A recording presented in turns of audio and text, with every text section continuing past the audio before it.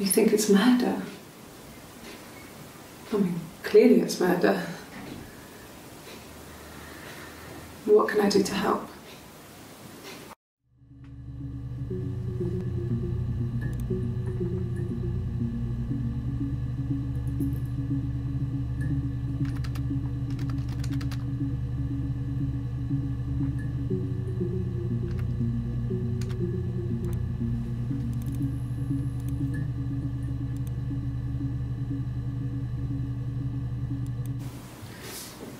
Yeah, that's me.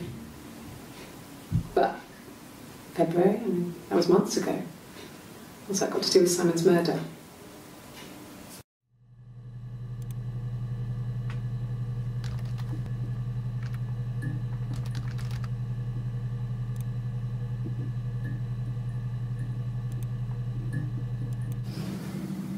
I didn't murder Simon. You've got it wrong. You've got the wrong person.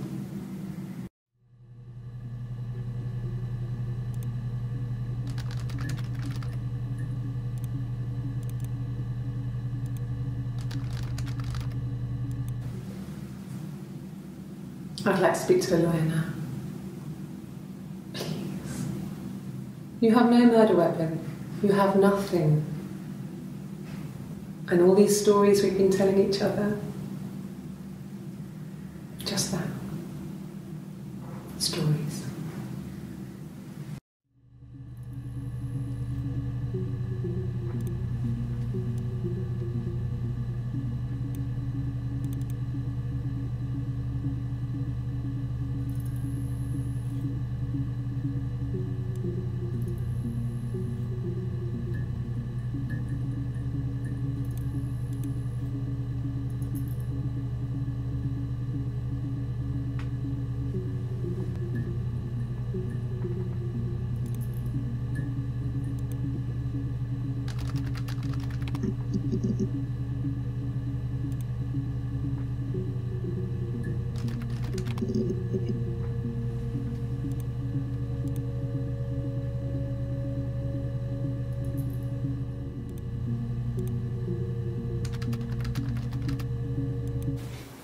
I haven't been into work.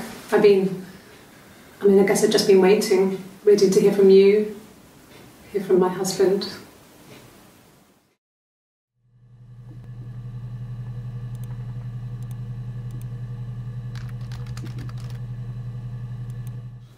When you suspect someone of murdering their husband.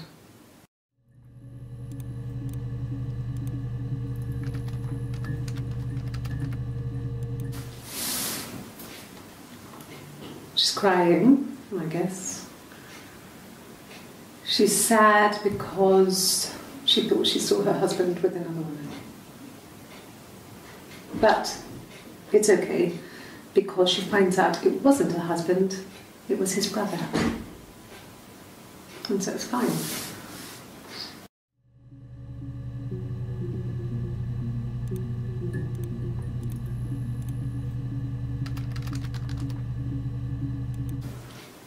I thought it made me sound suspicious. It's not a normal thing to do, to drive to the other end of the country. I wanted to keep it simple. I know it was stupid not to tell you everything. Saying I spent the night in Glasgow when my husband went missing, I thought it would, distract you from what was important. It's different now. Now he's...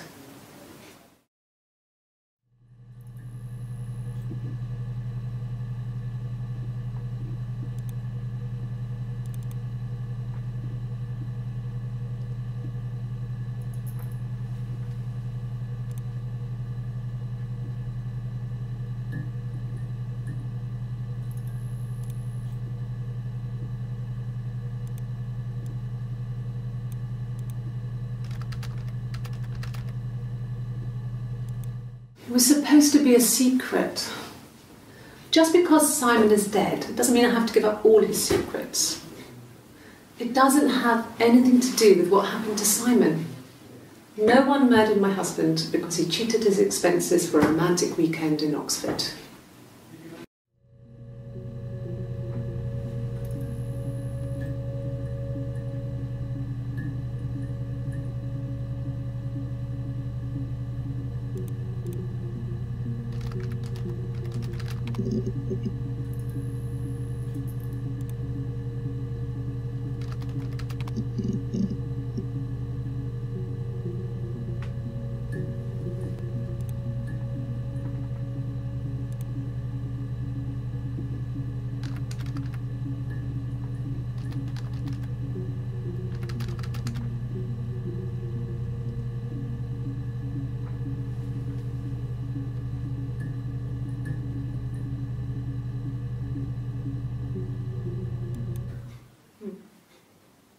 Simon Smith.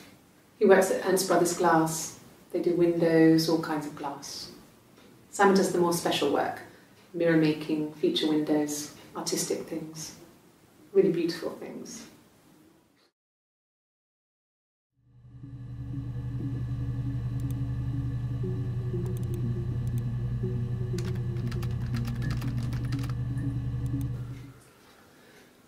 Simon is 6 foot, darkish blonde hair, average build.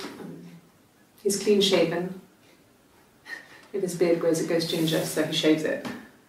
I mean, not that there's anything wrong with ginger hair. I bought a photo. They said a spring photo. This was taken last year on holiday in Rome. It's the best one I have.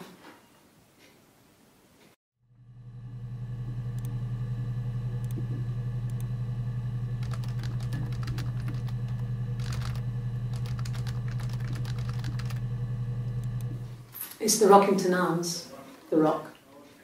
It's run by a nice couple, Peter and Susan. There's some other regulars there that Simon likes to drink with, and the barmaid they're having sometimes, Helen. Peter said Simon had been in and had a few drinks.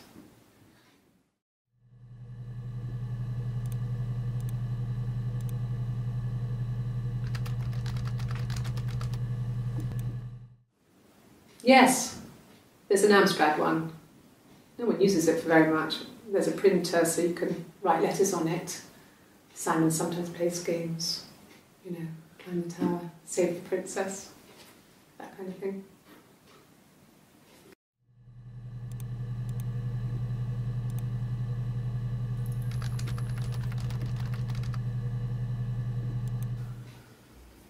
Simon isn't the type to run off or do anything crazy. Someone must have done something to him, or there must have been some kind of accident. So what do we do next?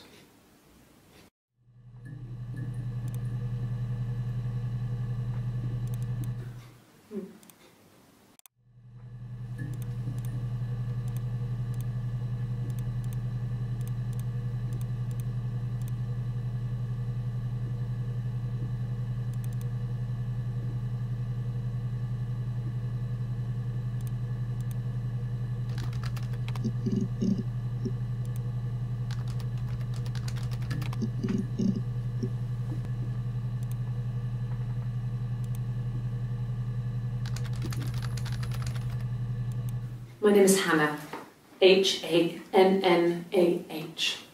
It's a palindrome. It reads the same backwards as forwards. It doesn't work if you mirror it though, it's not quite symmetrical, but well, I mean, you get the idea. Sorry. Hannah Smith, I live at 31 Gladstone Street.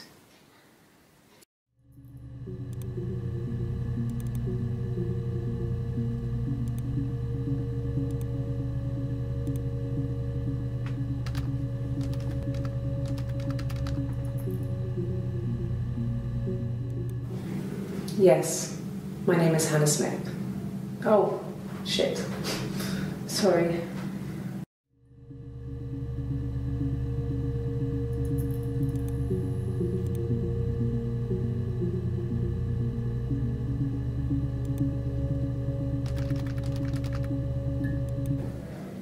My name?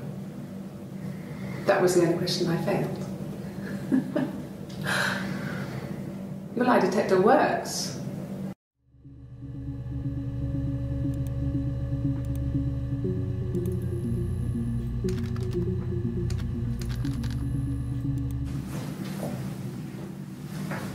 He saw me singing one of my shows. Pure chance. Not sure I remember what he was even doing there. Afterwards, I had a drink at the bar and he came over and we got talking. I knew who he was. Obviously I knew who he was, but he didn't know who I was. He was fascinated by the likeness. He guessed my name from my tattoo. Told me it was a palindrome, like that would impress me. I enjoyed talking to him. It was amazing to be able to sit and interact and talk to him after all this time. He didn't tell me he was married. I'm not sure what he was thinking. He later told me it was like he was dreaming. A waking dream.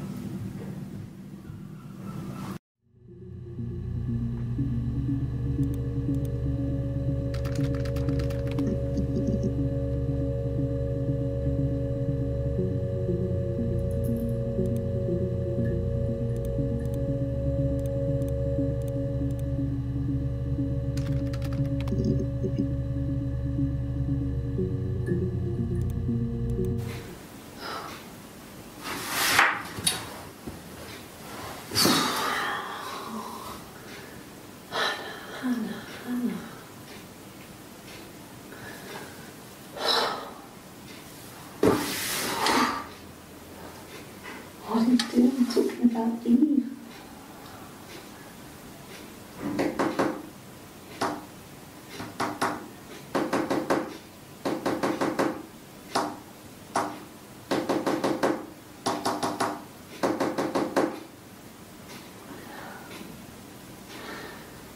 Poor Simon.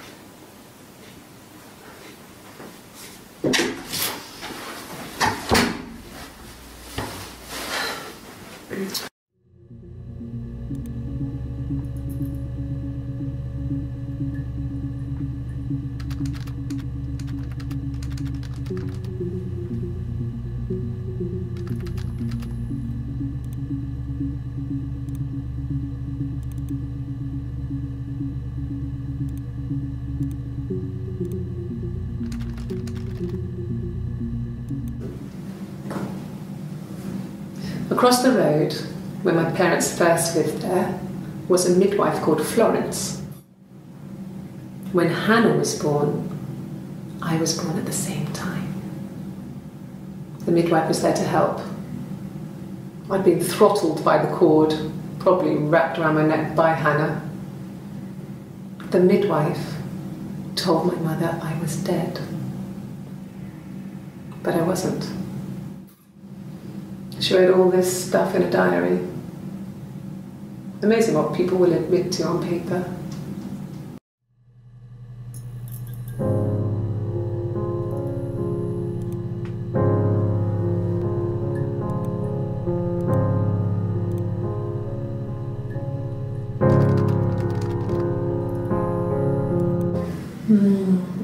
She recognized me from the window.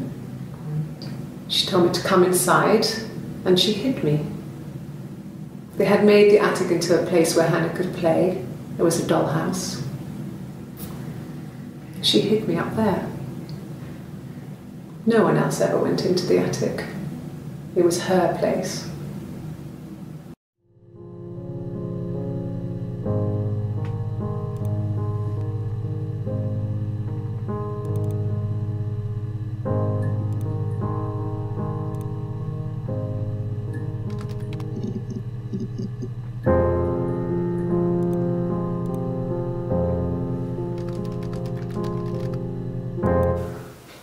Well, my friend Eve. I mean, she was a friend from when I was a kid, and she was always more popular with the boys, and I used to hate her for it. I mean, really hate her sometimes.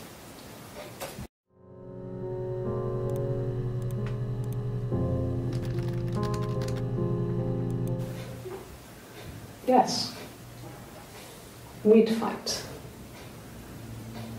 We fought on the beach once, and I held Eve's head underwater. There was no one else around. It was at the far end of the beach, and I held her head under, and I kept it under.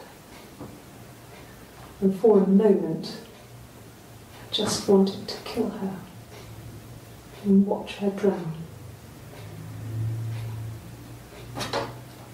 But that was it. It was just a moment. We made up afterwards. It was a love-hate relationship.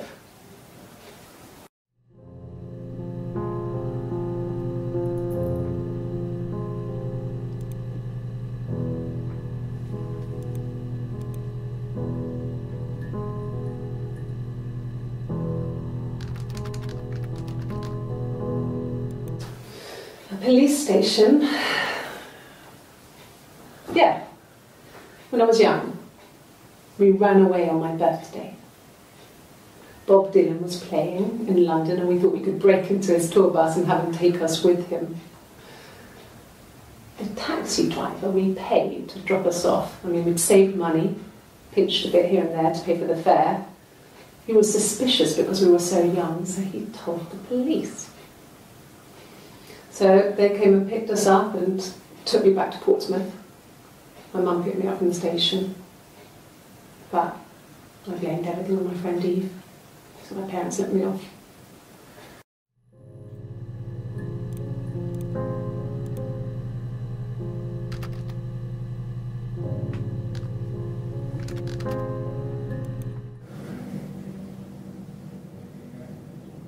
My mother called me Eve.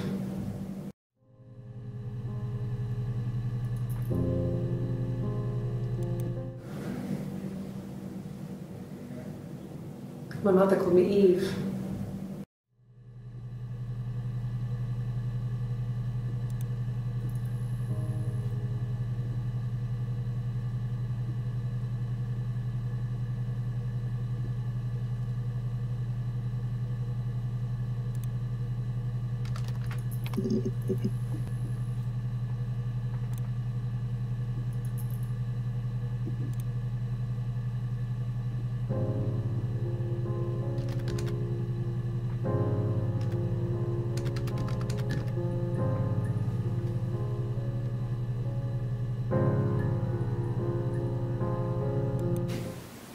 Twins?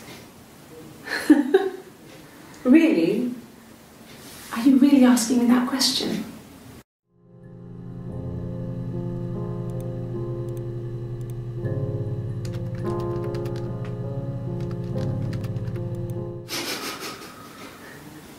Are you out of your mind? Twins?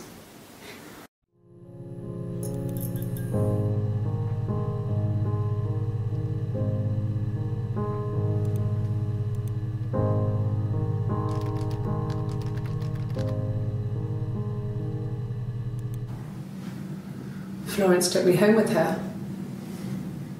Mother hadn't been expecting twins and had a healthy baby. I guess she was just happy for Florence to clean up. Take away the evidence that this was anything but a happy occasion.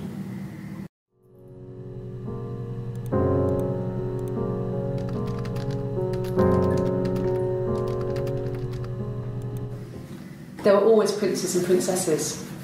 They were the special people, more important than the other characters in their stories. We knew we were like that. Twins. Magical. We were the princesses.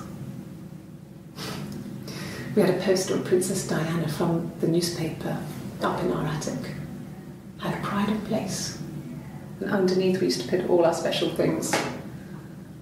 When her engagement was announced, we were obsessed with everything she did.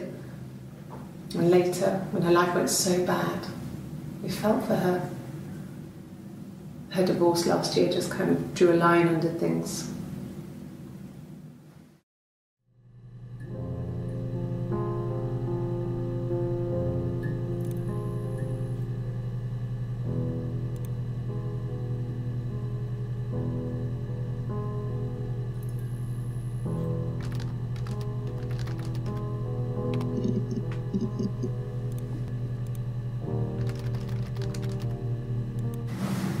Florence raised me in her home.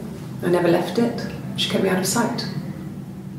It wasn't odd for people to see a midwife with a baby, carrying in supplies, washing nappies, that sort of thing. I never knew any different.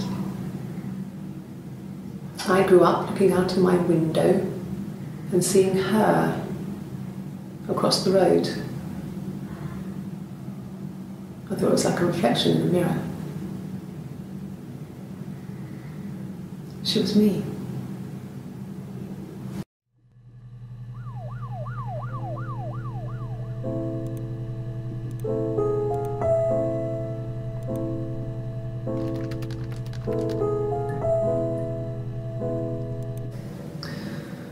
Florence was a warm, kind person, but she was broken, I guess.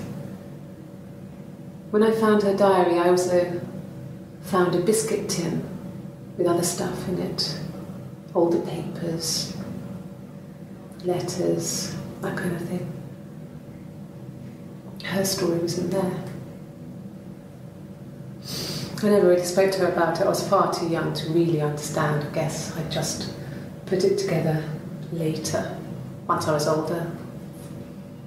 She had loved children, planned to have a large family,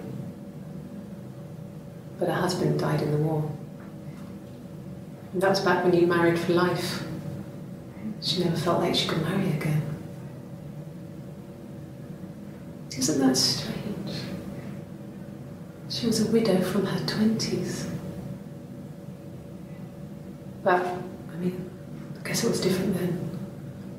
You know, you married for life and she felt she could never marry again. I guess it was harder, a war widow. One of the dead. I don't know, maybe there was more to it than that. I don't really know.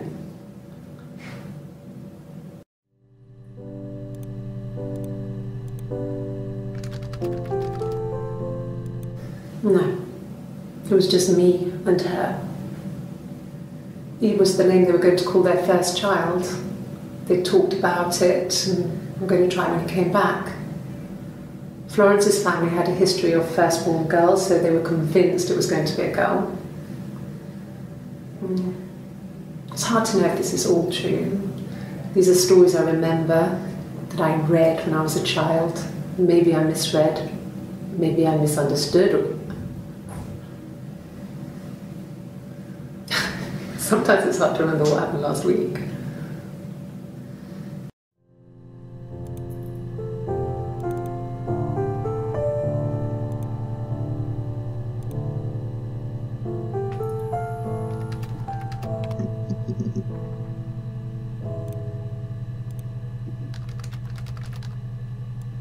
Yes, I inherited it from my parents, so it made sense to move back, me and Simon. Felt like going back to old ways before the pregnancy. Reminded me of being a girl, a dollhouse in the attic, old things. We didn't sleep in my parents' bedroom for a long time. We decorated it as soon as we moved in, but it was another year before we started sleeping there.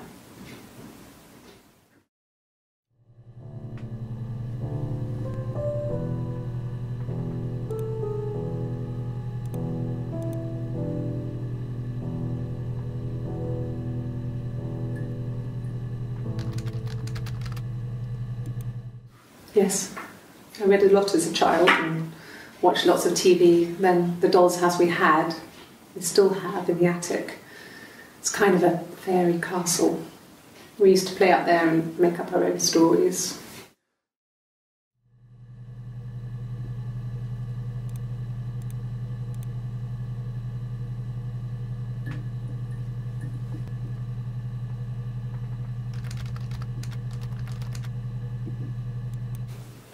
Could the hairs have come from somewhere else? I mean, could they... We have a lot of dolls in the attic. There's a Rapunzel doll with long blonde hair. Could they have come from there?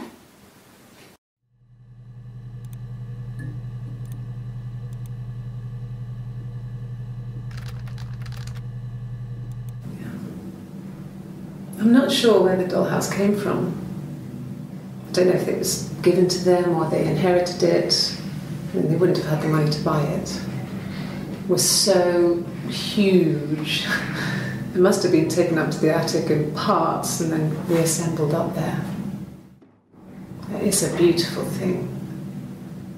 Wallpaper to scale, little furniture, the lights work, mirrors, beds, big duvets and pillows. We spent hours and hours playing in it, invented all these characters and families who lived there. We wrote paperwork for them all, passports, diaries, and gave them all really elaborate stories. Once, a moth got trapped in there. We'd left a light on. It was making the most horrendous noise. We tried to kill it, but it was tough. We ended up crushing it under a copy of the Arabian Nights.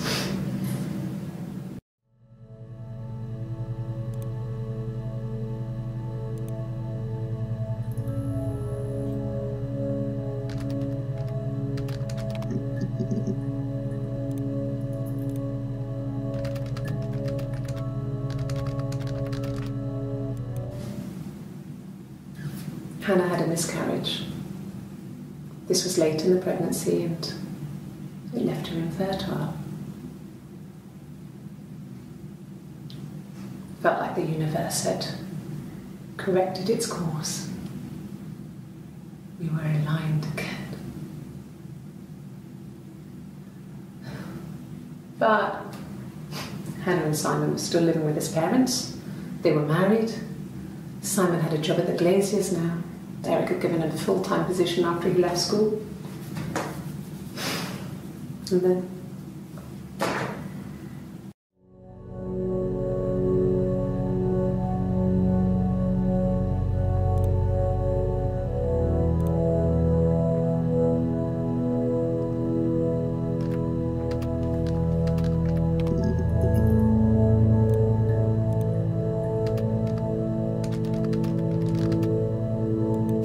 well, I don't know.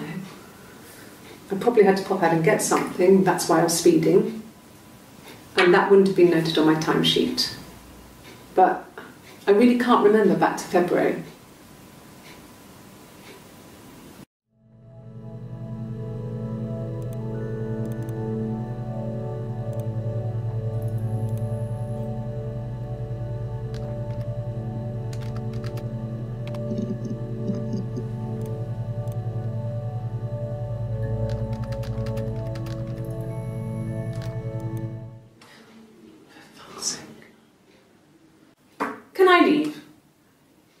Are you going to arrest me? No. They'd laugh you out of the building. A lawyer would make mincemeat of you.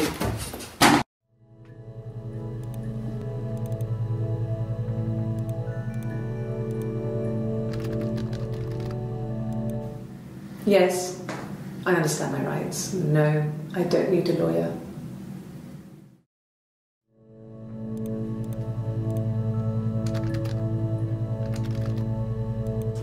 Yes, no lawyer. What are you going to arrest me for?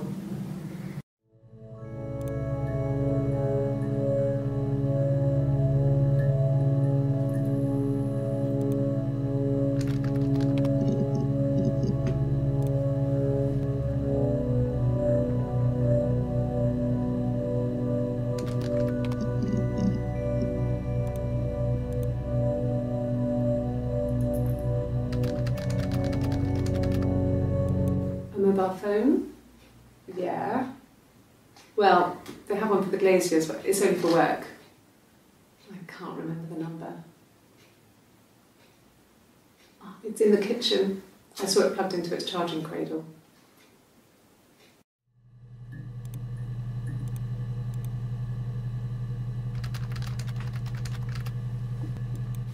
Yes, there's a car that we share, a Cavalier, and a van he uses for work.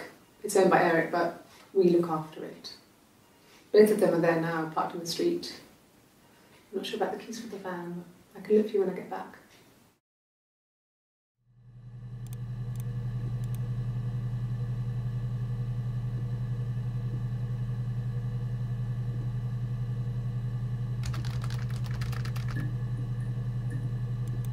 No. I'm not sure what Strange would be, but he hasn't been acting odd. He's been busy at work, but nothing too stressful.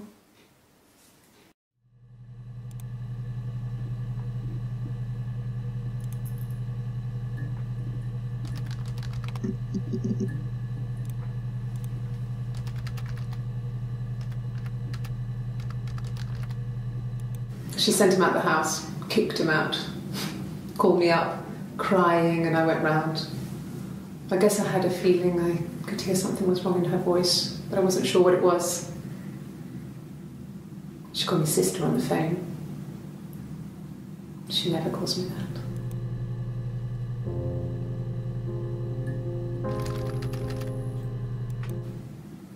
that.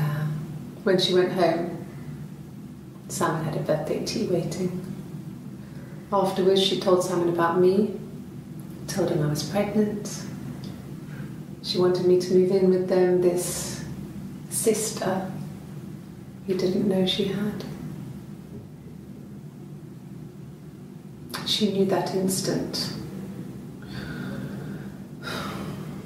The look on his face. She knew.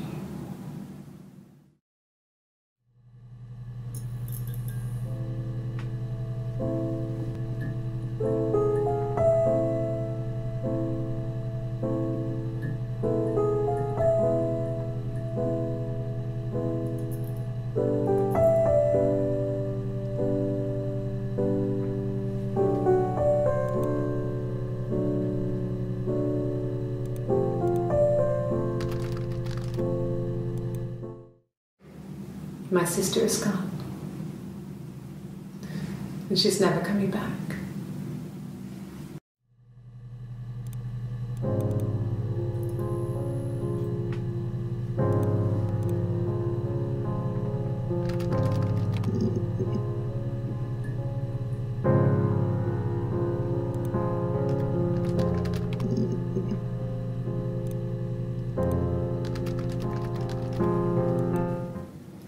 Mum and Dad never knew what was going on.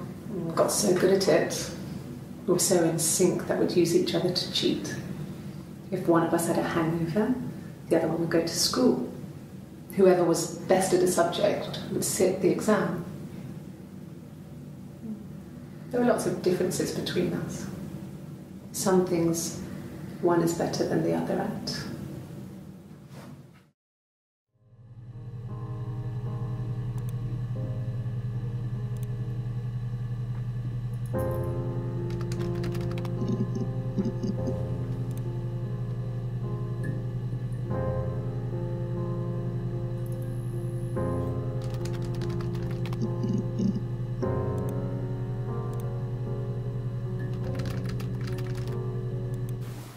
said it was food poisoning. There was something in the food they ate. My dad liked to pick mushrooms, grow them too. They said it was the mushrooms. It was hard to believe. Death caps. They have a skirt around the cap. My dad taught me that. But, I mean, the police had no reason to think it was suspicious. They lived alone. And no one had any reason to hurt them.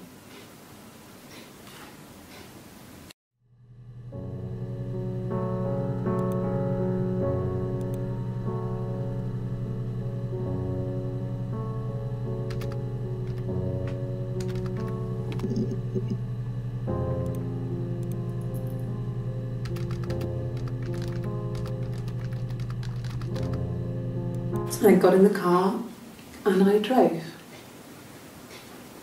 I just kept driving north. Just kept going, just wanted to get as far away as I could. When I finally stopped, I was all the way up in Glasgow. I was so tired. I just had to sleep.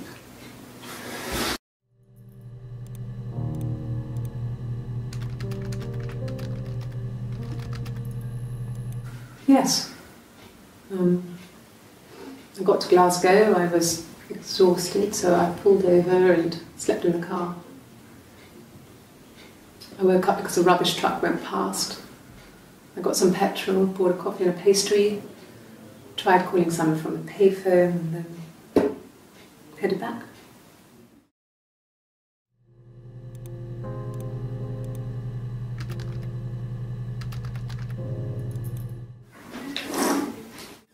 Yeah, that's Simon's watch. It was a gift from Eric. He got it this year. It was a wedding anniversary gift. Steel.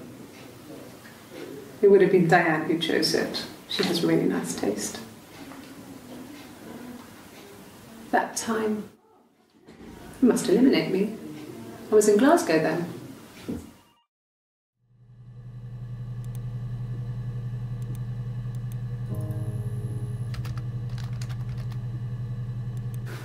No, I don't think so. Glasgow was deserted that early in the morning.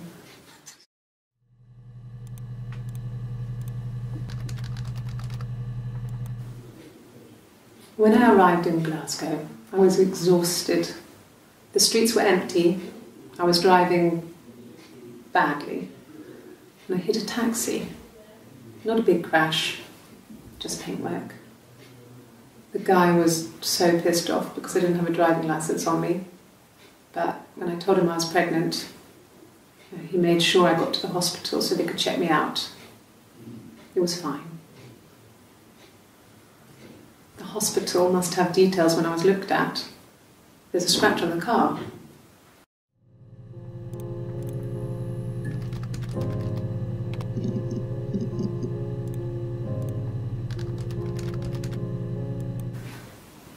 I got pregnant. Both our parents had a big powwow. We weren't even in the room. And they decided we should get married.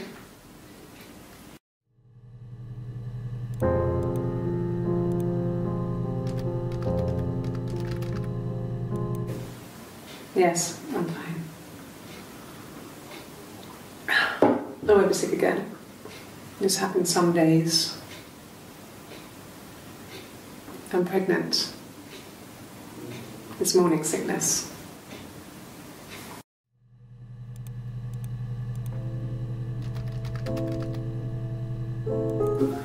No. Well, yes.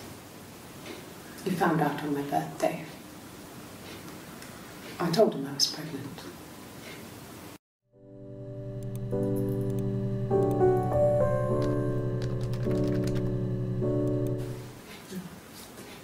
It's Rapunzel. The story starts when she's born.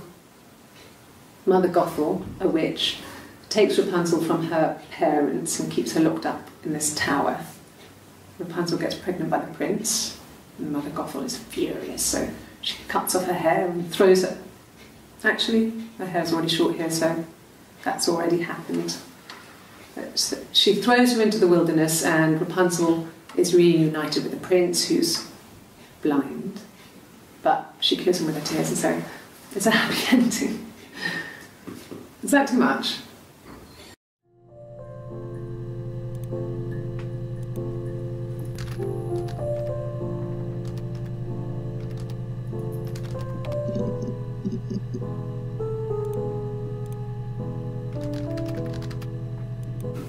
No. I lost the baby. I had a miscarriage at 8 months. We carried on living at Simon's parents until, well, it was only a few months after.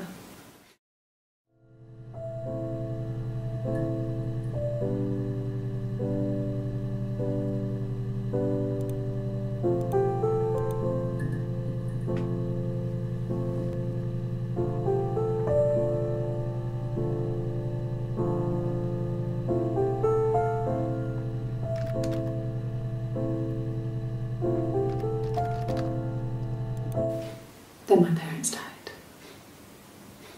It was the worst year of my life. A miscarriage and then my parents.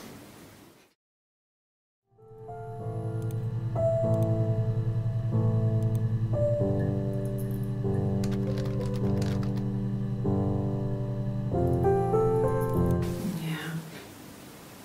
They'd gone to bed feeling ill, thinking it was flu or something. The neighbour called me, I had to use my key to let them in. We found them dead in their bed. And they'd been there for days, no one had noticed. Just awful.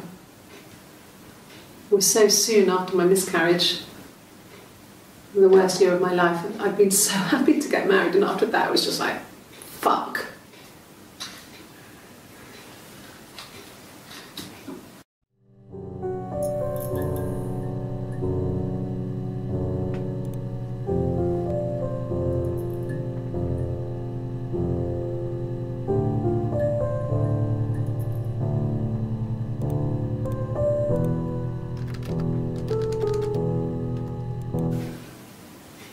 Yeah.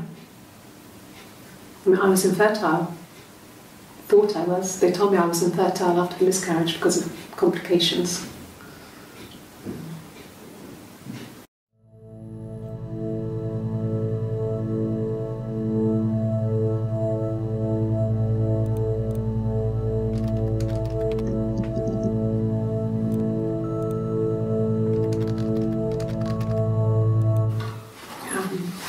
I hoover my dust every week, maybe less.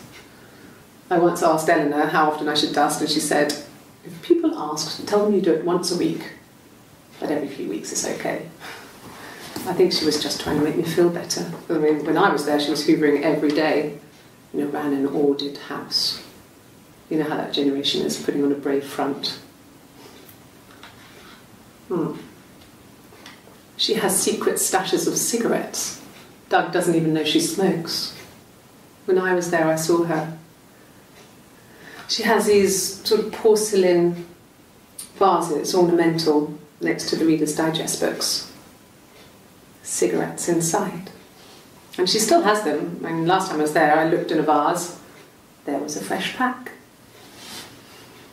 I mean, all those years of marriage, and she still has a secret like that.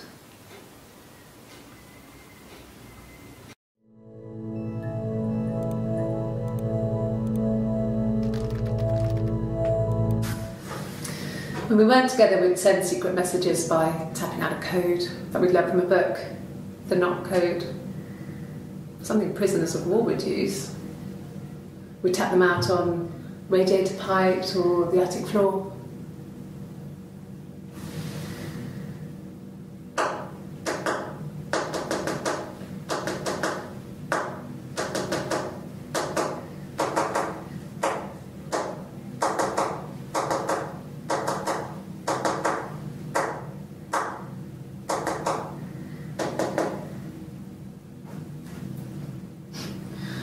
Dad thought we had mice, but they couldn't find any. Bought a cat anyway.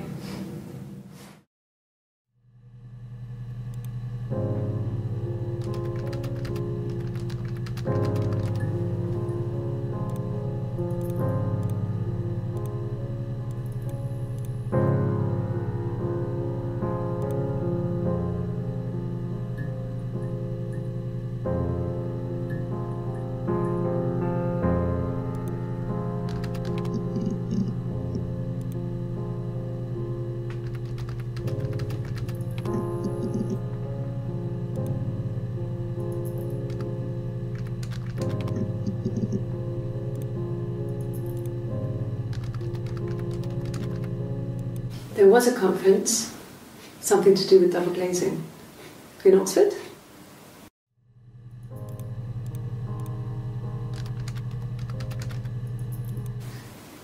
Are you sure? What would he be doing in Oxford if there was no conference? I remember calling him. He said it was boring and he spent most of the time at the bar.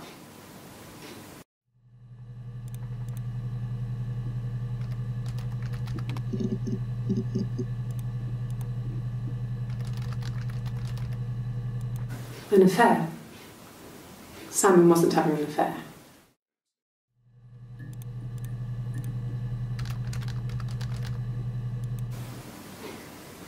You're reaching here. Oh, I don't know why. No, I've never cheated on anyone. I've never taken anything from anyone. Simon is dead. But I have my baby to care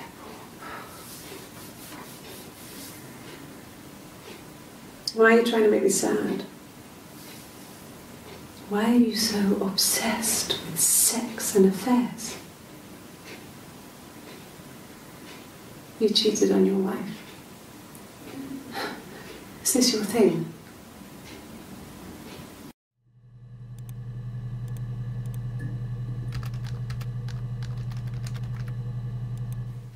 And what did your wife do? She didn't kill you. You think I killed Simon because he was having an affair? Well, I didn't kill him. I wasn't even there. I was in Glasgow worrying about whether my baby was still growing inside me. I mean, why would I kill Simon? I loved him.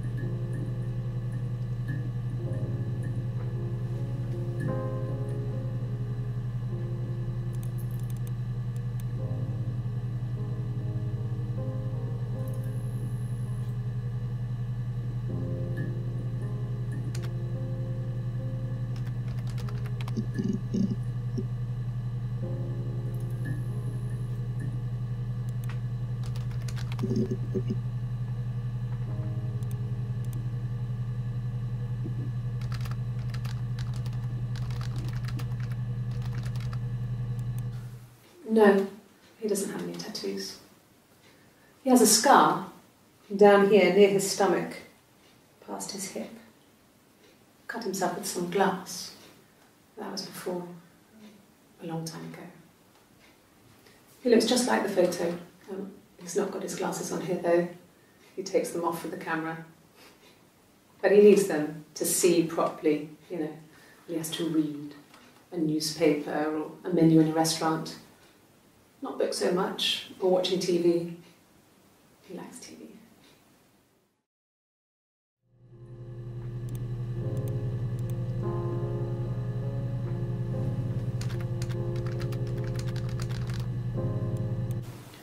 It wasn't the present so much, it was one of those arguments that had been simmering for a while.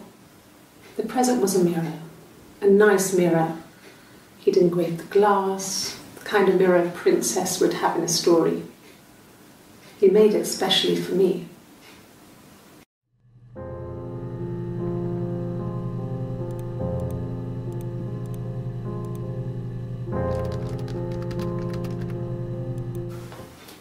Look, on his clothes, that would make sense. He made it, by hand.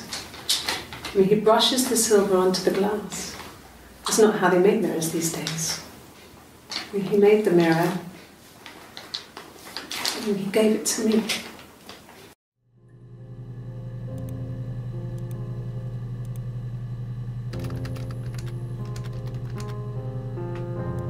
No, I've had enough coffee for today, thanks. Glass of water.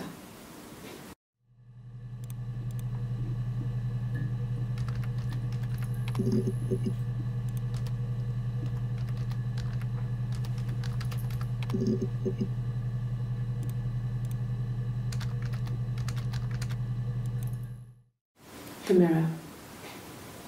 I can't remember. I put it somewhere safe. Upstairs, I think. I haven't looked at it since.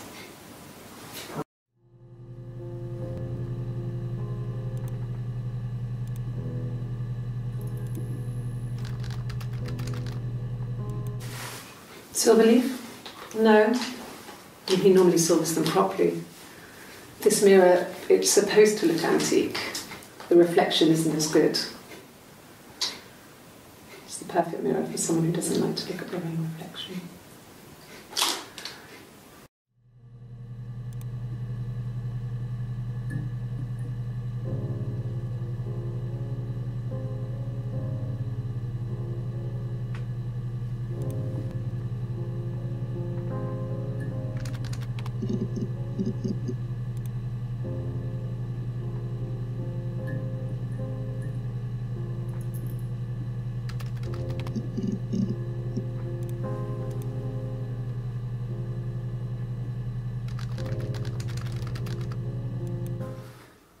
So, it was Friday evening, we had an argument, he left. On Saturday he didn't come back, I waited all day. He was supposed to go help Eric out with something on the Saturday afternoon, they had a job, he didn't show. So Eric was ringing on the phone. I checked at the Rock, that's our local. They said they'd seen him on the Friday night but not since. He still wasn't back this morning, it just isn't like him at all. Still not back by dinner time. It's getting dark again, so I decided to come and see you. His parents haven't heard anything either.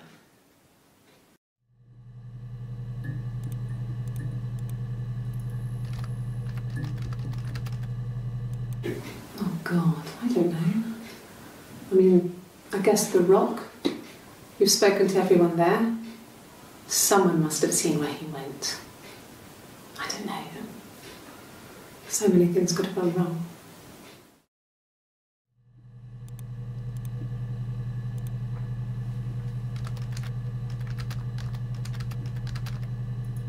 No, no one has been in the last few weeks. We had a plumber come in 3-4 weeks ago. Someone summoned you from the Rock.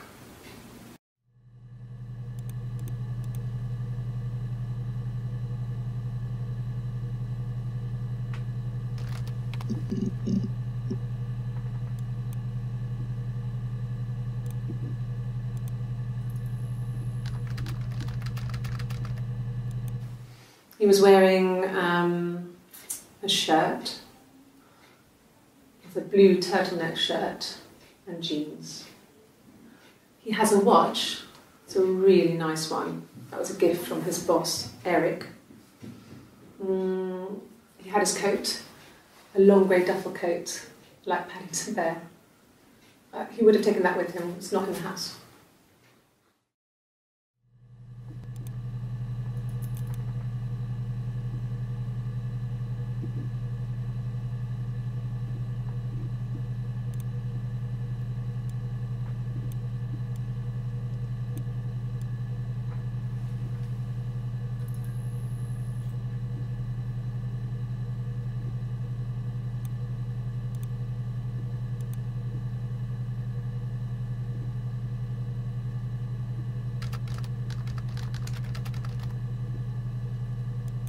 Yes, that would be in his wallet. It's a Visa, a silver one.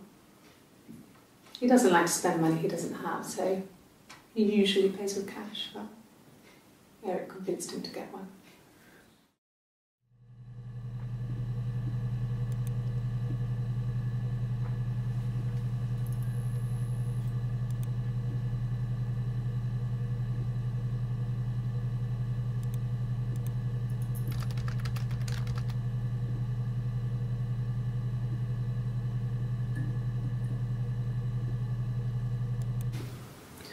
Eric was like an uncle to him.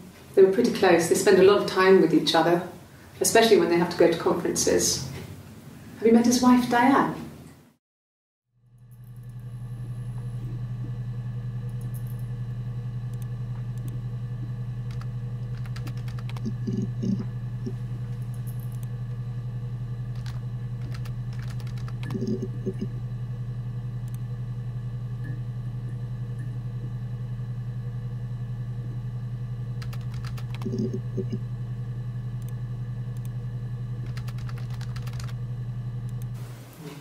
Diane is really nice. She helps out with the glaziers, organises the Christmas party, that sort of thing. They have 2 kids, really sweet kids. She used to look out for me when I worked there.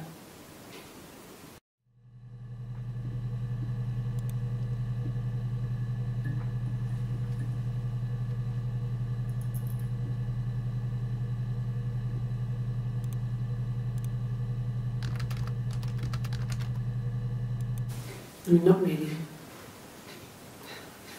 He would go to the pub. He had his drinking buddies there, but no one ever really came back to the house. Sometimes Eric, his boss, and his wife would come over for dinner. That would be us returning the favour. Diane is a really good cook, into her trendy ingredients. And the last time Simon cooked something off MasterChef, he got the recipe off Ceefax. And I did my Lloyd Grossman bit, commenting from the sidelines. I had to find fennel from the supermarket. Have you ever eaten fennel?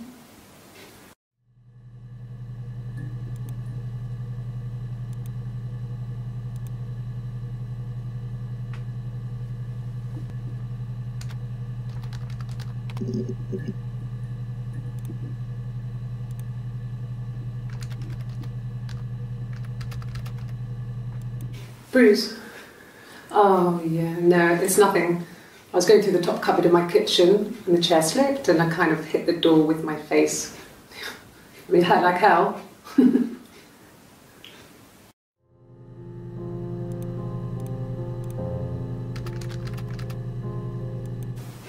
The bruise. I have a really fast metabolism, so stuff like that just comes and goes. I don't know if there's much more that I can tell you that I haven't already told the other policemen. I found the body.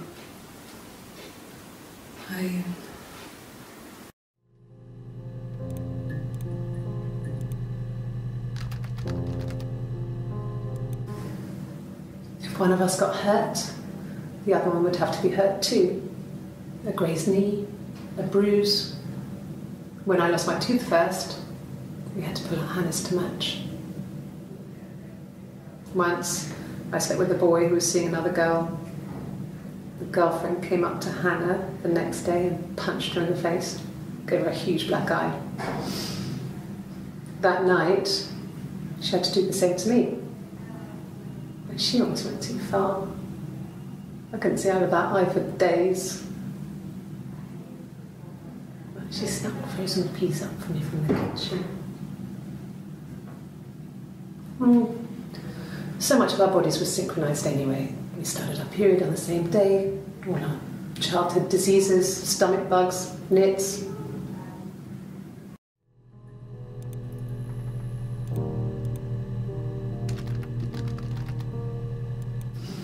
Differences? She's a better driver than me. She passed the test for us. I tried to take it and nearly crashed the car. Learned that you can't rely on confidence to get you through everything. She is the shy one. She was especially shy around boys. If Hannah liked a boy, I would have to pursue him. It was that way with Carl. Hannah met him first. She had such a crush. I let him take my virginity after a night that his band had played at. It got difficult. When I was with Carl, we would have sex, but Hannah couldn't let him see she was a virgin. She had lots of excuses. After a while, we decided that I should take Hannah's virginity. It's not that different to a bruise, pulling a tooth, a graze. We used a hairbrush. After that, we took it in turns, though. I was always the one who seduced the boys. Until Simon.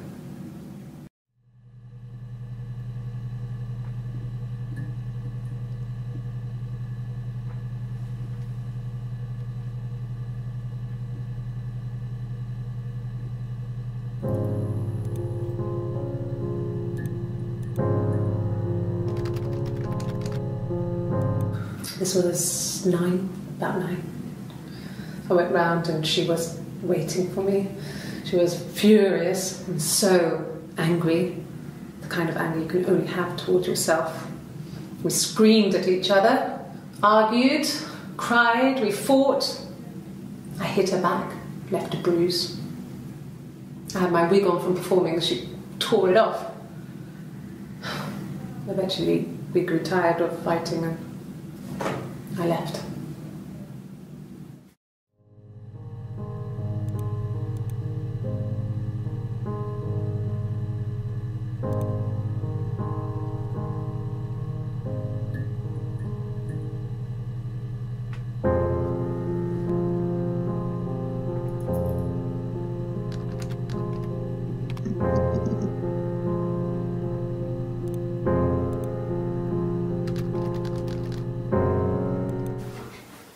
I guess you could call it that, but we were both happy to get married. It was a beautiful wedding. We had our first dance to Come Back and Stay. I'm not sure if that's a good wedding song, but I loved it. I chose it. I mean, it was genuinely our first dance. We'd never danced together before. It was probably awful to watch, but I enjoyed it. It felt like it was just me and Simon for that moment. Just the two of us.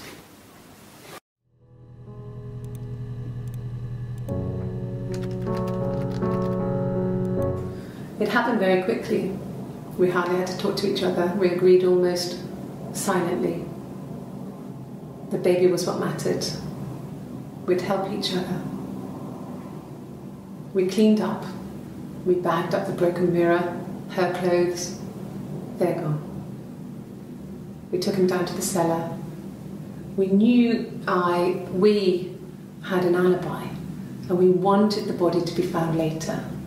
We wanted to have suspicion on us, so we could then disprove it, rather than have it linger. Better to keep the body in the house than risk being seen with it.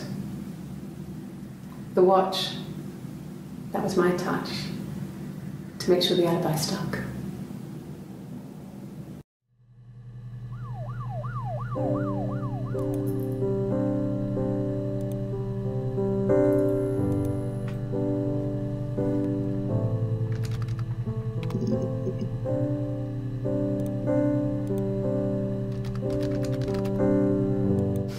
We spent the wedding night in a hotel in Brighton.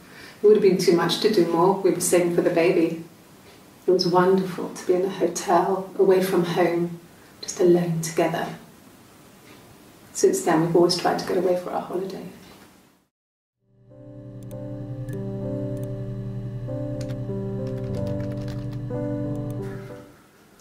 We couldn't afford our own place. Simon dropped out of school, went full-time at the Glaziers. That was Eric's generosity.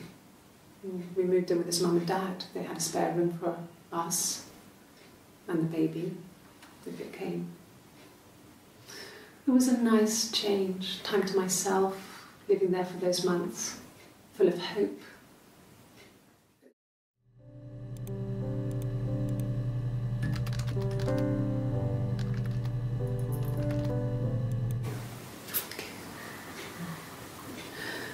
It was after dinner.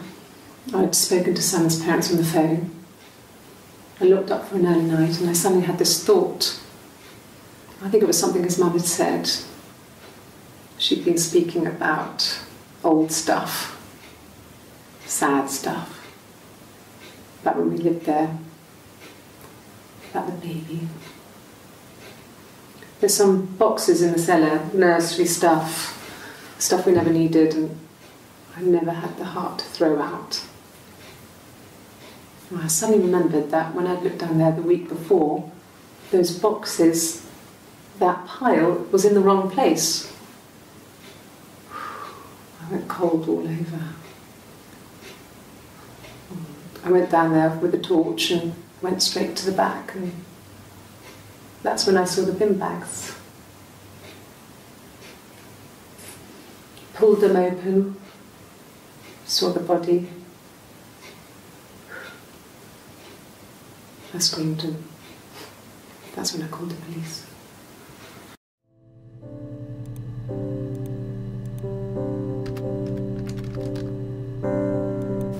Yes. It was a shock to him. I mean, we never thought it was possible. I don't know what he... I mean, I hadn't decided whether to keep the baby. I wasn't really ready to talk to him about it.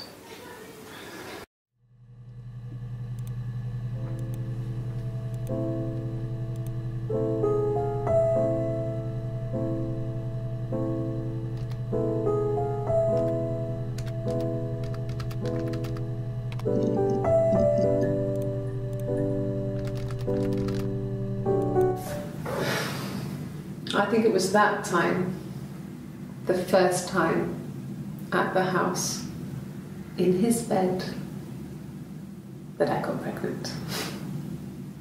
Amazing, right? This fucking magic sperm. And they say lightning doesn't strike twice. I didn't tell him. I missed 3 periods. I had pretty irregular periods anyway, but 3. I had always thought we were infertile. Both of us. I didn't tell him. Just waited. Hannah and I were meeting for our birthday, and I told her because I thought she would be happy for us both. I think she was.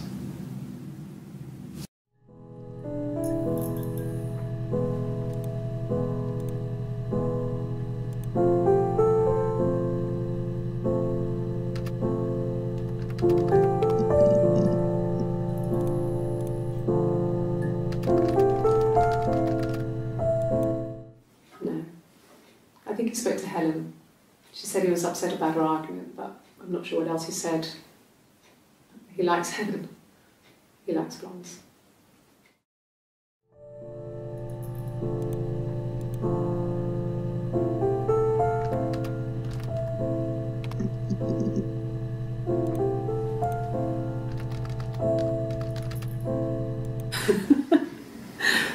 Was he my first?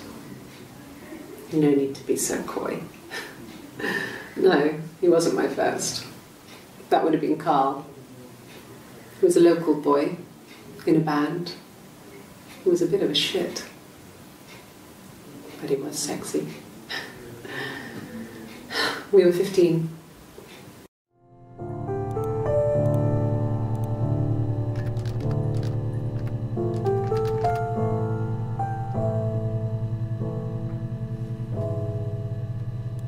No, I was 15. Carl was older, 17, I think.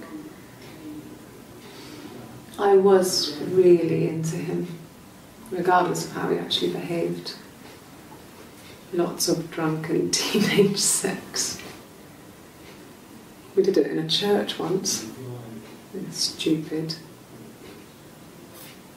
So he got tired of us and we split up after about 6 months. It was sad, but those early experiences, they help you realise who's really important to you, you know? Family.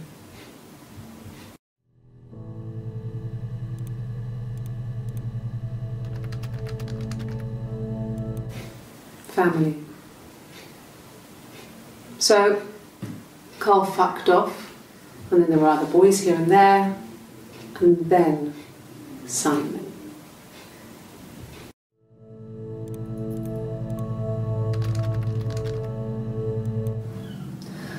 Hannah was so smitten with Simon. She started getting jealous, didn't want to share. Even the first date, We went to see Tom Cruise at the Old Odeon. We both went, kept changing places in the toilet.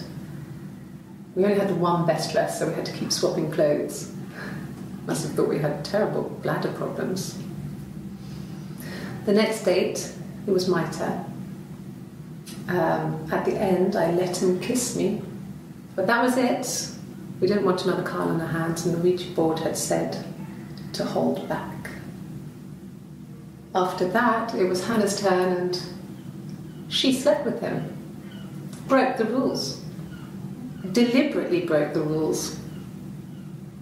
She wanted to be the first to sleep with him. I mean, that's when she got pregnant. From that one time.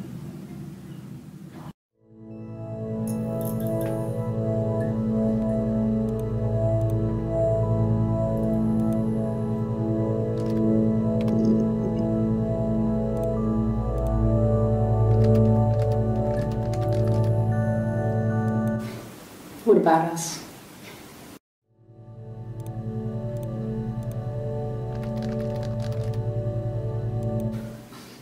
I got a job to contribute, you know. Doug knew someone and I got a job as a dinner lady at the primary school. They said it didn't matter if I could cook or not, just don't poison the kids. So you see, it's always been complicated between me and Simon. It's never just been the two of us. There's always been pressure.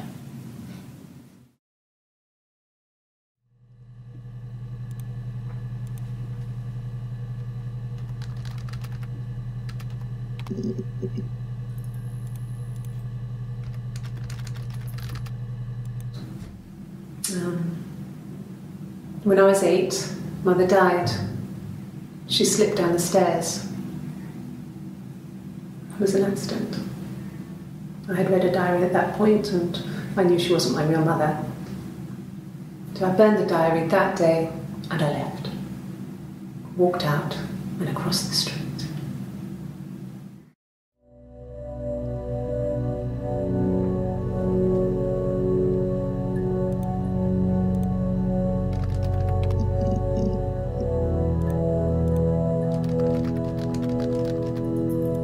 No, he doesn't keep a diary. That's my thing. I've kept one, well, as long as I can remember, since I was a girl. It helps make sense of my day. And when you're forced to put something into words, it just gives you perspective. Everyone's on the same page.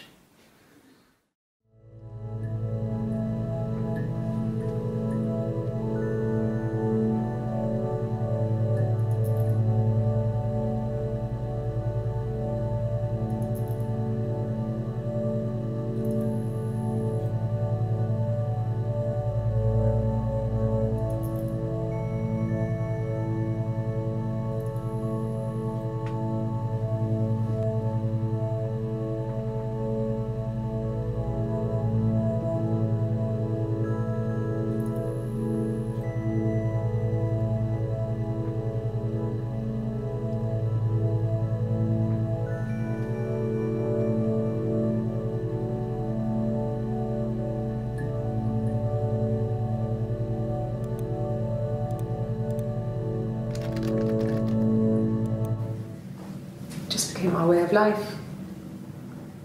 We would swap places and take it in turns to do things, and we were very careful. Whoever had been out that day would come back and write a detailed diary so that we were on the same page. We had a list of rules that said what we could and couldn't do in any given situation.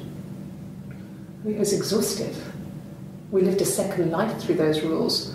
Rules for things that could only ever happen inside our imaginations. We would consider all the permutations of future events and agree rules to walk our way through them.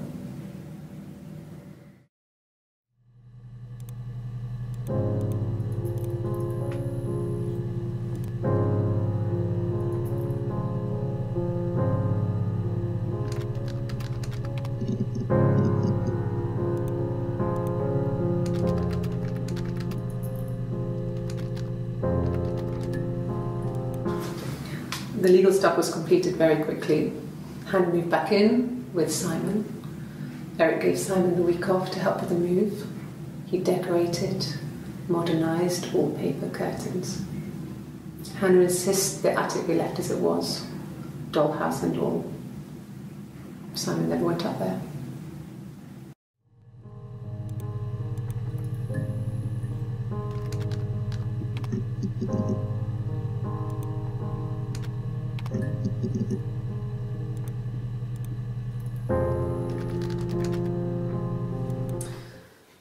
This other person doesn't exist. I don't know what the blonde wig is, but it could be anything. Have you looked at the cat flap?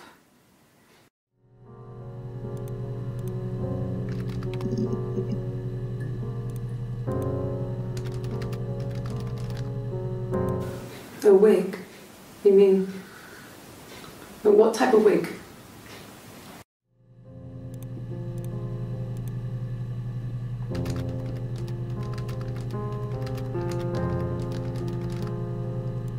No, I've never worn a wig. What kind of wig?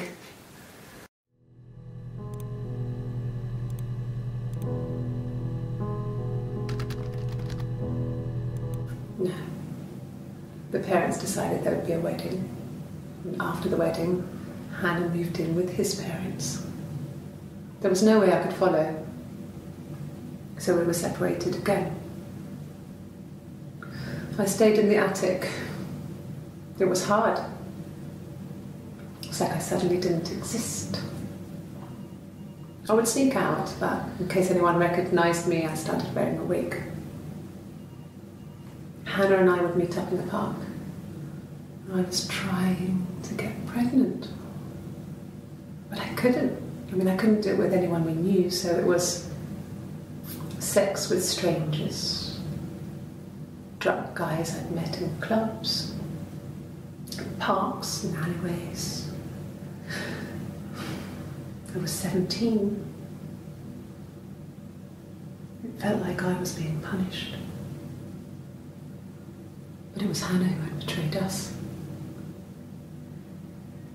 I had to stop when one of the guys gave me an STD.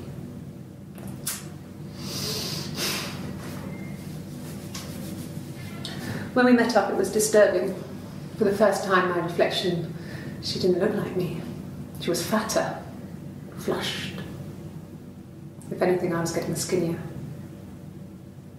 I found it hard to look sometimes. We talked about what to do. Was it time to become our own people?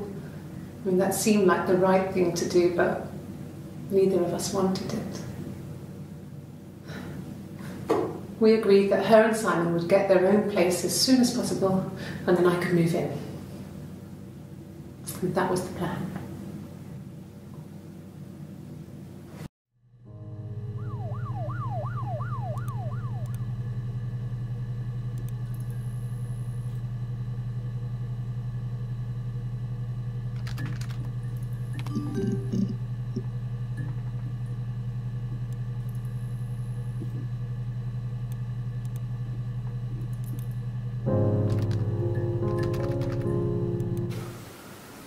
I wasn't in the house all of Friday night.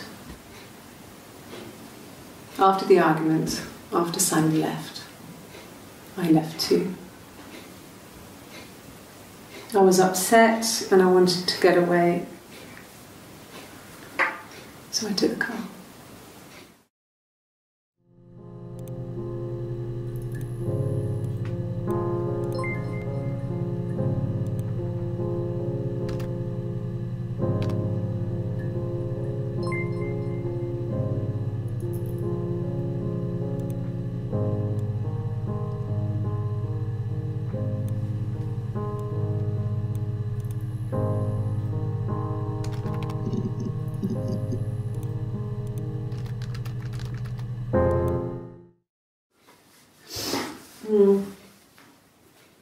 I left the next day, Saturday.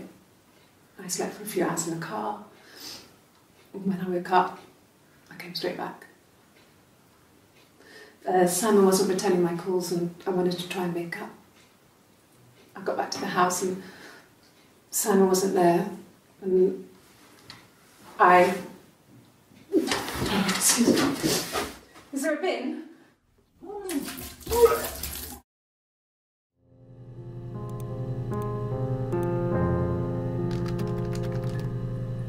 Yeah, I pulled over and slept in the car. This was just by the side of the road. I was exhausted.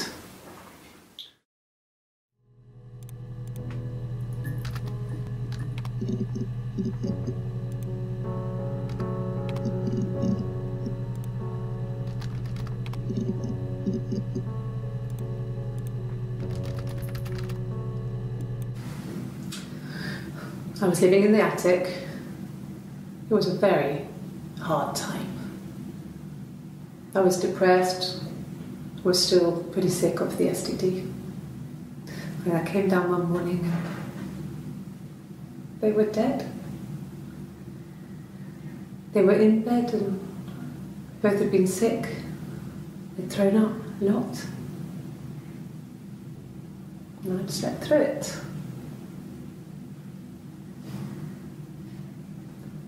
The police said it was the mushrooms they ate. Dad was a mushroom expert. I mean, he used to take us picking with him and he taught us how to recognise them. And there's no way he would have picked death caps.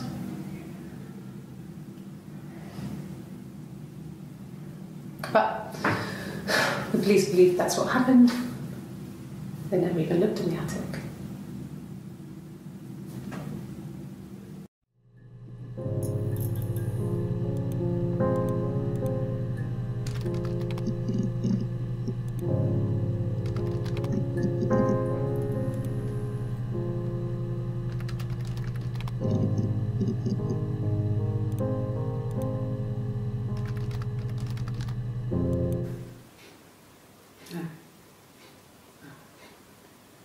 The whole thing was wrong.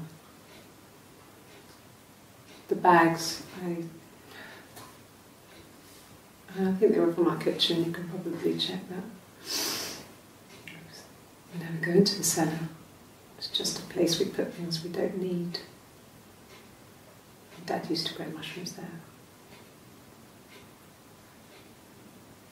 The bags were taped up.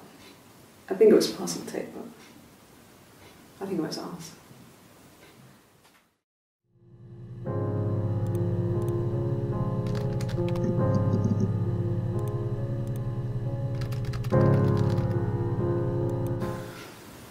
Well, fine, considering. I got back into the house today, and that was weird, knowing your people have been there through my things. It's like I've been burgled. I mean, worse, obviously. I don't know. I haven't looked in the cellar yet. They sent a cleaner in. As good as new, he said. But they had to throw some stuff out. Couldn't get the blood out. And I'm still waiting to hear from the coroner so we can get a date set for the funeral. It's going to be a cremation. So,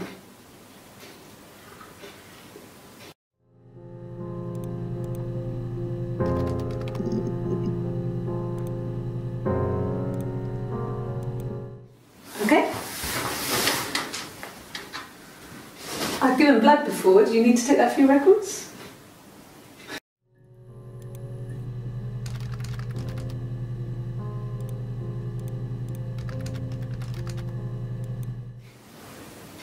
Nothing like this has ever happened to me before.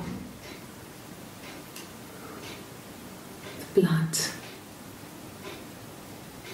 It's probably the worst thing that's ever happened to me.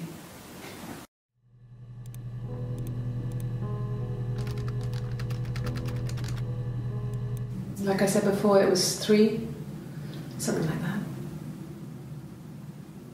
I walked in, saw Simon. He was on the floor of the living room. His throat had been cut. There was a lot of blood.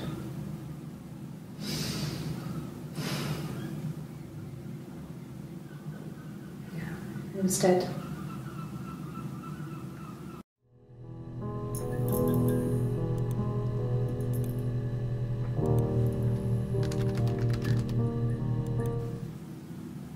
She was sat behind him. She had my wig on. And she'd been there all day.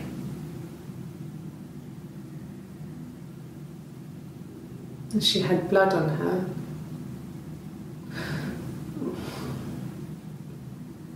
And she was in shock.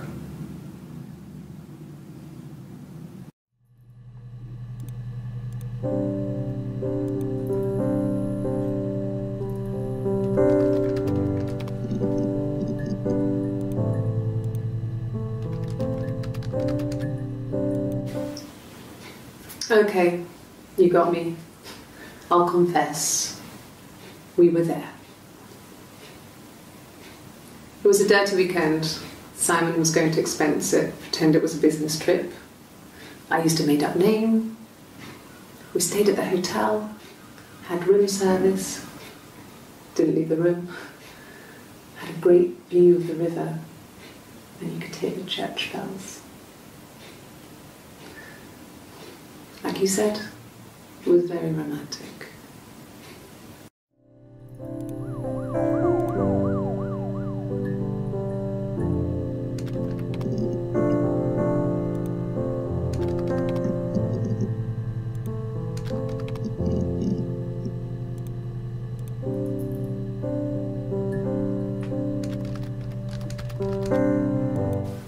Really?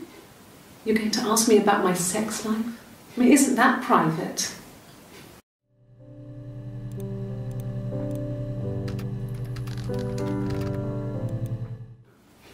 Are you married? How is your sex life?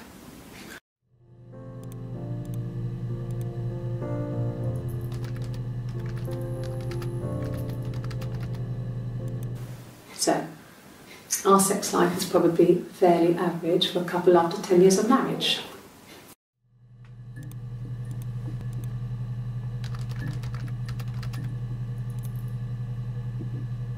No! You're talking to the wrong person if you think I'm some kind of slut. If you think I'm the kind of person that would have had sex with all those guys.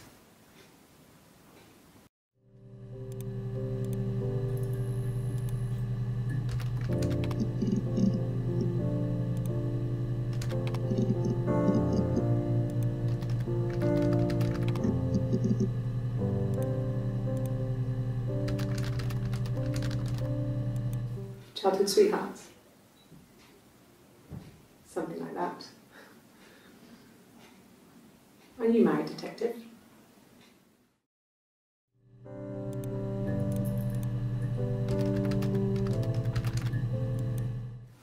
No, it's okay. The other detective has just gone to get me one.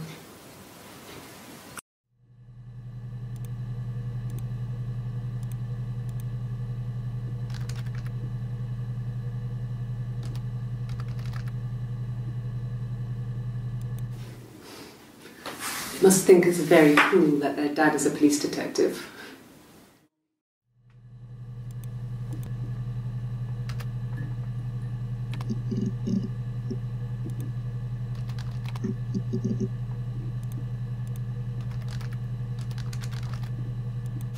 Well, there you go. How many kids?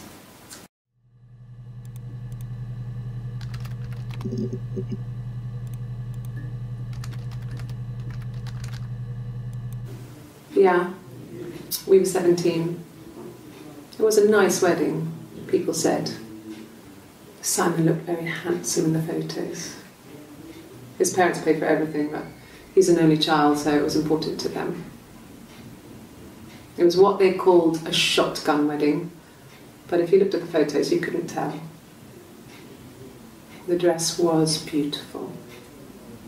It looked like Princess Diana's. The train wasn't quite as long though. There's a great photo of the bridesmaid helping to carry it out of the car.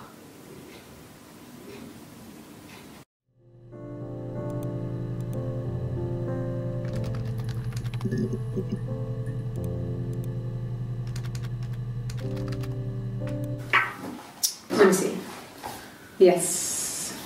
I drove in here because I remember, well, I went over the river, and then there was a church there.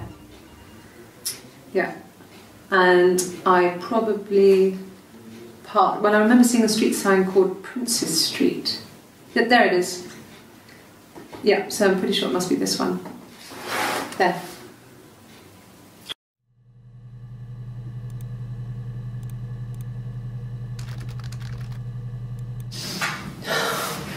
We were obsessed with fairy tales.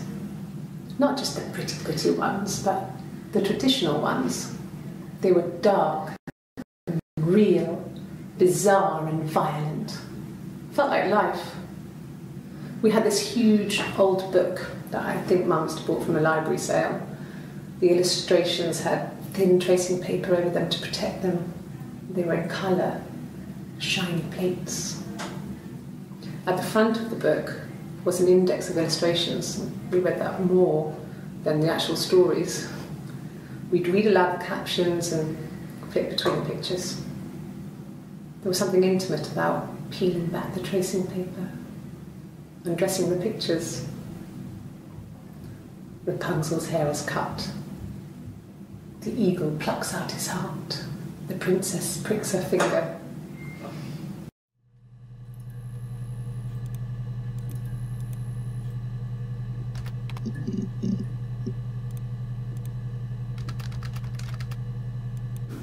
Yeah, when I was at school.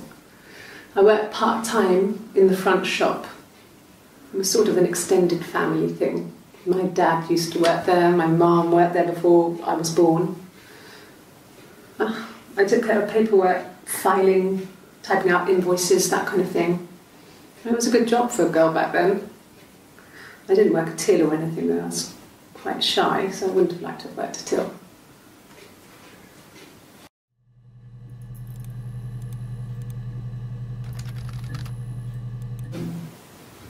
No, they were shut. Most of the windows were really hard to open anyway. They're stifling in summer. They were painted over by my dad. Could have left a door open accidentally. Or there's a cat flap in the back door.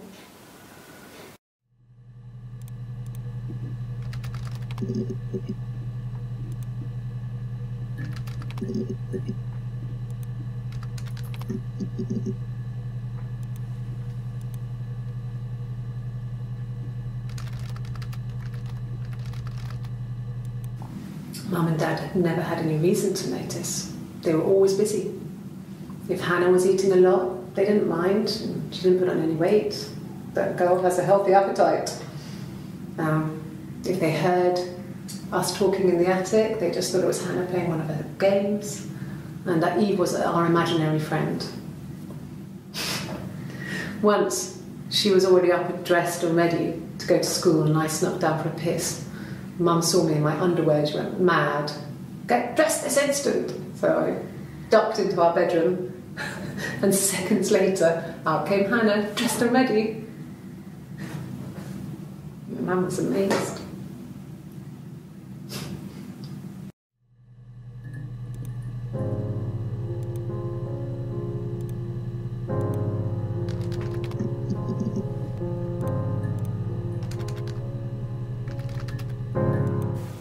Okay. There's a girl and she's staring out of the window. She's sad. She's trapped. She's here. She's looking out the window because her mother won't let her out.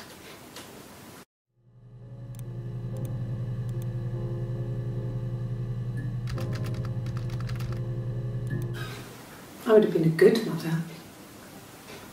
I was young, but I would have been a good mother. She was a girl, by the way, the baby. We were going to call her Sarah. Simon wanted to call her Ava after his nana, but I didn't want her to have a symmetrical name.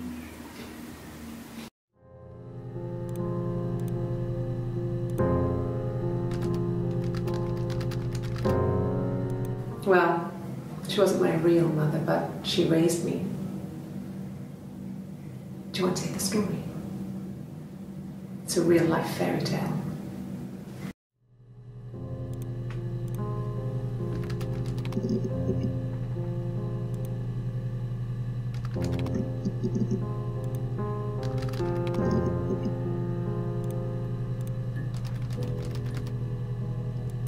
Yes, like a story. A beginning, a middle, and an end.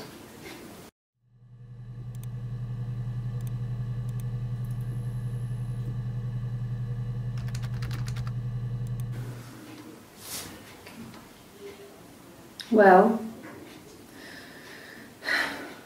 she has a knife. She's been cooking, I guess. She's been cooking him his favourite meal. She's his wife. He's asleep and she doesn't want to wake him because he's ill. That's why she's sad. Because he's ill and he might die. It's kind of a sad story, so I'm not sure how it ends.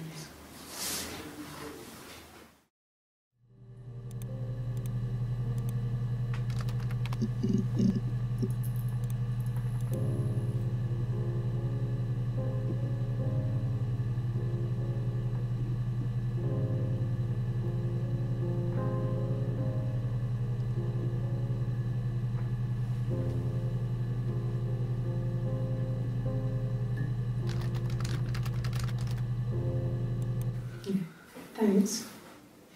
Please find Simon. I love him so much.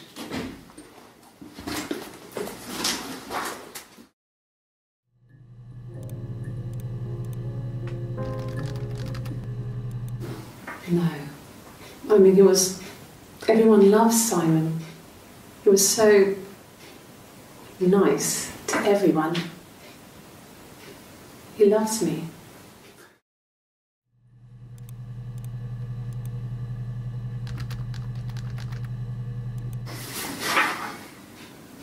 Cute. You must love them very much. What ages are they?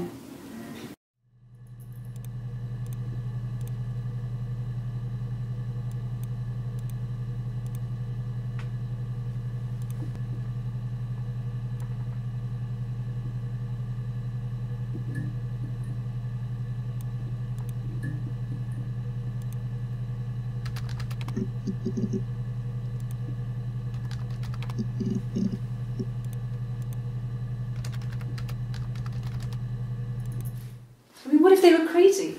You hear about these crazy people all the time.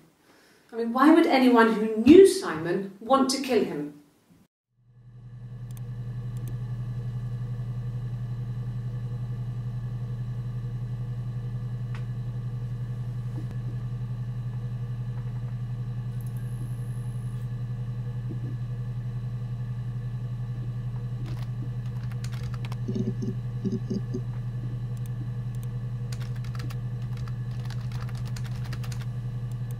Suicide? No. I mean, he would never do anything like that. He is not the kind of person to do anything like that. I mean, to hurt himself? No.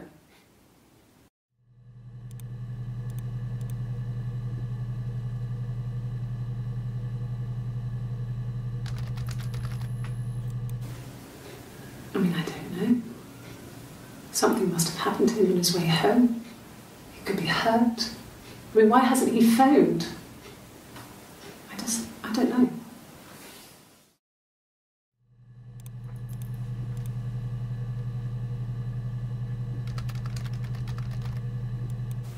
Hurt someone? Yes. But everyone thinks that from time to time, right? You just want to lash out.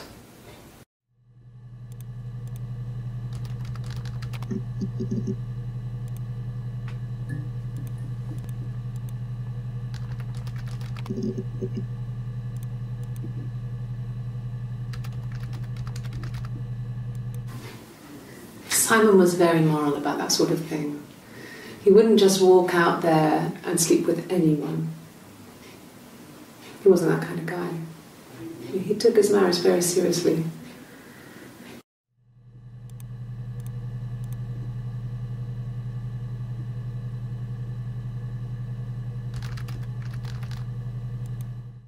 After the kiss, the next time, he took me back to the house, to our parents' house, to their house. So, it was definitely him. I sometimes think he wanted to get caught to prove to himself that we were different people. He told me about his marriage, told me how his wife was completely different to me. I almost burst out laughing.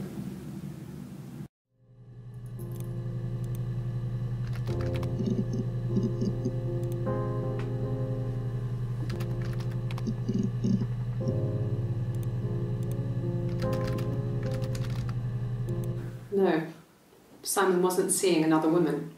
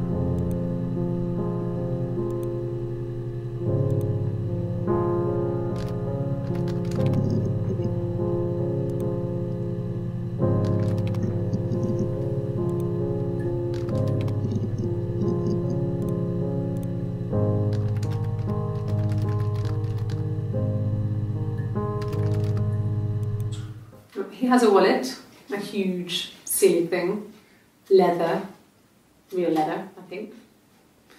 He packs it full of stuff, business cards, receipts, lottery tickets.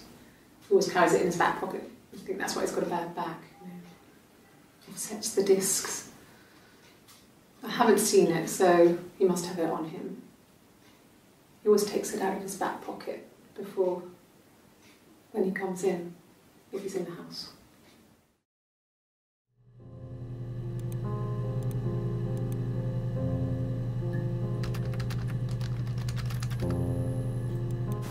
God, I don't know. Could be anyone. Maybe someone followed him back from the pub.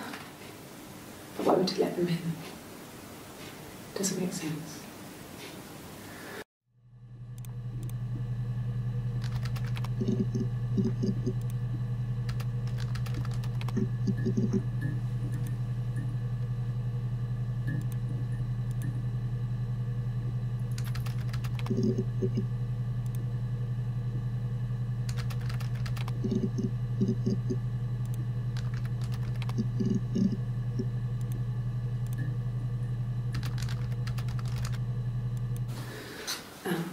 I sleep on the right side of the bed as you come in from the door.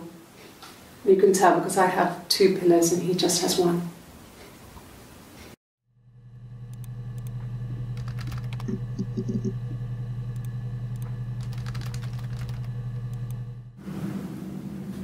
Mother wanted me to grow my hair long, but I kept cutting it myself.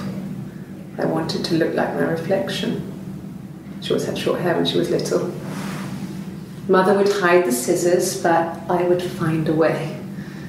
Cut it with a bread knife, something like that. My reflection would always leave her house and go on adventures, but I never could. Mother taught me at home, and I had books and TV. Oh, TV was magical, but it was only on when it wanted to be, so I spent a lot of time reading books.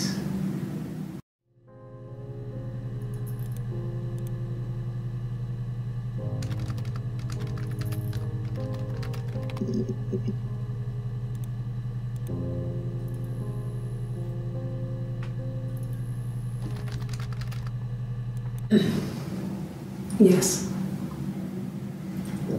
The first time we saw each other, it was strange. We both realised at the same moment, I think. We must have seen each other before, but there was this instant when we first realised it wasn't a reflection.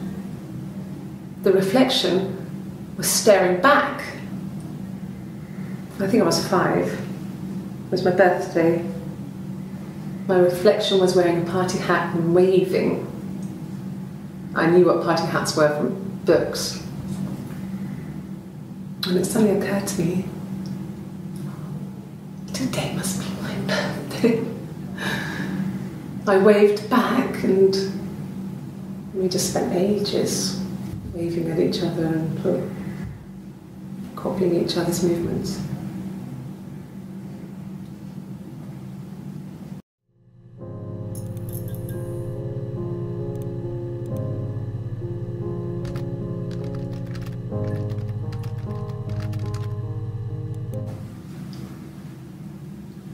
I wanted to see my reflection. I thought that if I touched her, something would happen. We would become one.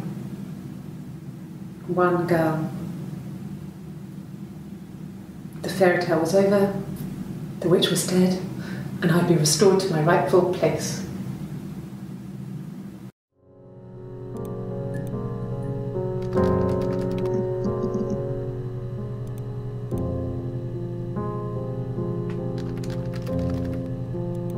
Yes, that's my birthday. Not one of the big ones, but I guess you can see that.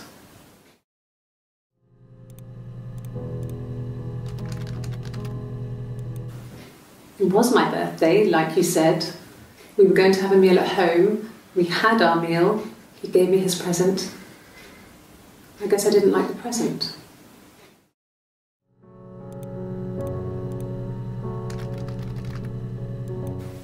From when I woke up. Okay. I woke up. Simon was already up and he made me birthday breakfast of Eggs Benedict. We both had to go to work, so we saved presents till later. I got to work, had some birthday cake, children sang me happy birthday. Then I came home. The birthday meal was a takeaway, and Simon gave me his present, which I didn't mind. And after that, we talked about the baby.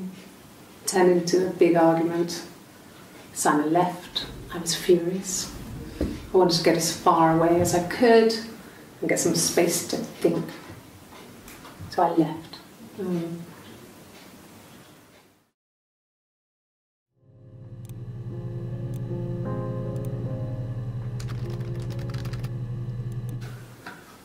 A week or so ago. It would have been the Saturday before my birthday. You know, I get like that on the weekends, have a lie-in, then want to get up and blitz the house.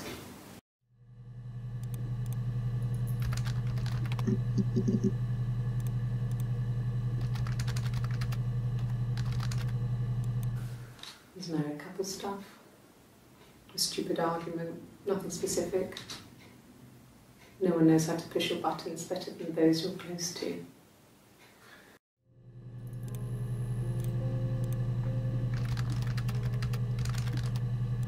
No. I mean, yes, we have arguments, but he never runs off. He always comes back, we make up. It's always that way.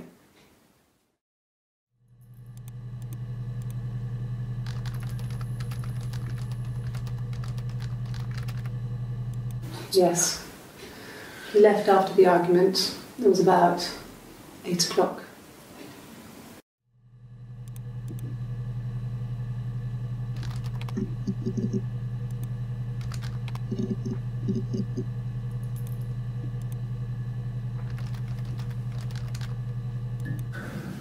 It's like I told you before, I drove. I took the car and drove. I don't have my own car, but I have a spare set of keys. I just drove north. I wanted to think, put some space between me and them. Everything I told you before is true. I stopped at Glasgow. I was tired, exhausted. I pulled out and I hit a car. My car was okay, but I was worried about the baby, so I went to A&E to get the okay. Everything was fine. Slept in the car. When I woke, I tried to call Hannah from a payphone. She wasn't answering. And then I decided to drive back. I had decided that she was more important to me than Simon.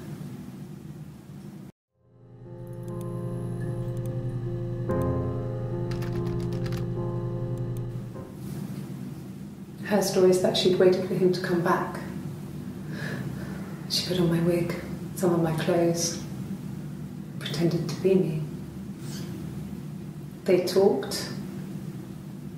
She'd enjoyed being me. He said he wanted to be with me. Then he took out a present, another mirror, just like the one he'd given her earlier. That unique present. She went crazy, smashed the mirror. They argued, screamed. He hit her.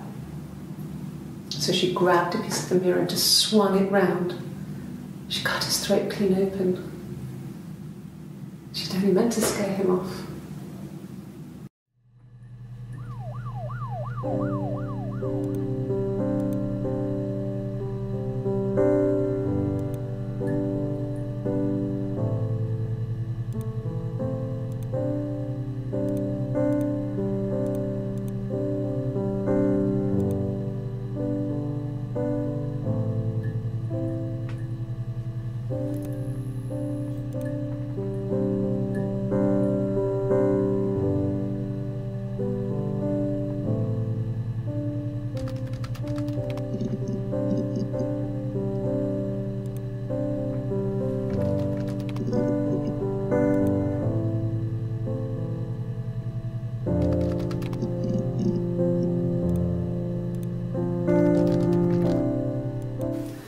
No, he was as shy as me.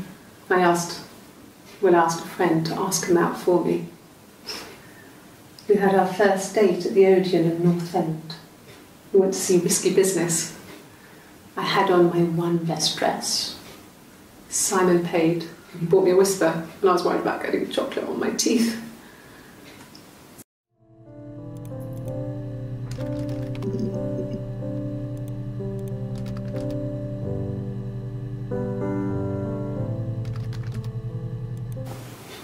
Simon's parents offered to put me up, but I didn't think it would be a good idea. It would be too sad. Not right now. I'm staying at a friend's.